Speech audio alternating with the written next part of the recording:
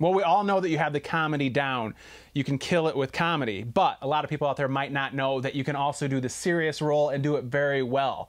Last year we had Bella Thorne, Patrick Schwarzenegger, and Scott Spear in the studio to talk about Midnight Sun, which you played Bella Thorne's father in that film and did a great job. And actually those guys talked about how well you did changing from what you are known for to doing something completely different and just doing a great job.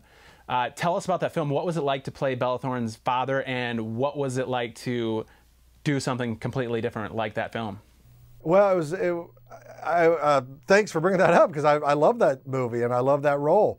You know, the truth is if you do something well out here in Hollywood, they tend to make you do that over and over and over, which is fine. You know, everybody wants to work, but it's hard to get opportunities to do other things.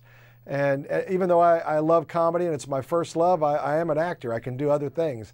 And so I was given the opportunity to do a dramatic piece, and I got to do it, and I'm very grateful that I got to do it. It was a fun role. It was an amazing role, and I had a great cast, great director, great script. So yeah, I enjoyed doing it, and I'm always looking for more opportunities to try it again.